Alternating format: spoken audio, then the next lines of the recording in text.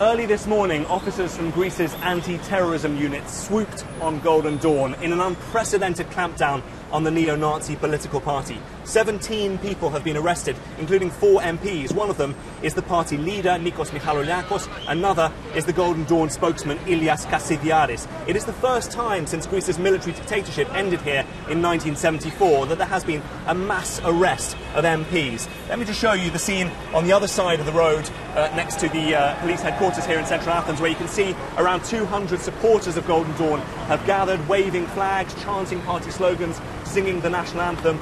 They are very jumpy. There is an extremely difficult atmosphere here, and we have deemed it too unsafe to go and talk to them at this moment. There have been frequent stories of cameras being broken and journalists being attacked by the party. I'll show you now the media interest that there is here outside the police headquarters in central Athens. You can see that a ton of journalists have gathered. They are absolutely fascinated by this clampdown on Golden Dawn. Now, the police arrested these 17 people on anti-terror legislation, alleging that the Golden Dawn is a criminal group.